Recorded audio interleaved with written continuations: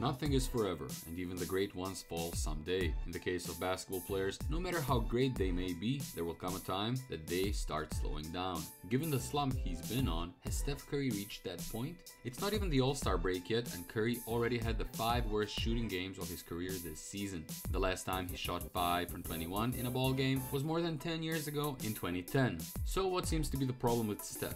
Heck, even Russell Westbrook is shooting better than Steph from the field this season. Steph is now 33 years old. Fans may struggle to accept it, but Father Time is undefeated. Fortunately, shooters enjoy having longer careers as they tend to preserve their bodies longer by avoiding the grind inside the paint. Maybe Curry shows up in the next 10 games and starts firing on all cylinders to prove everyone wrong. A slump can happen to anyone, and there are a few objective factors that could explain Steph's struggles. The team is working hard to reintegrate Klay Thompson into the mix, and more importantly, the team's main playmaker Draymond Green's been out.